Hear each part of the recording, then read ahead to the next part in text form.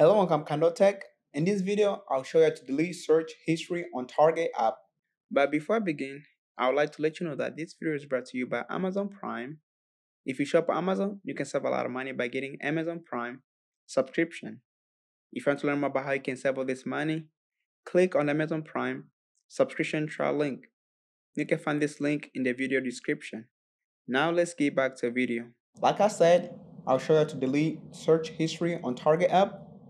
We're going to start by opening up a Target app.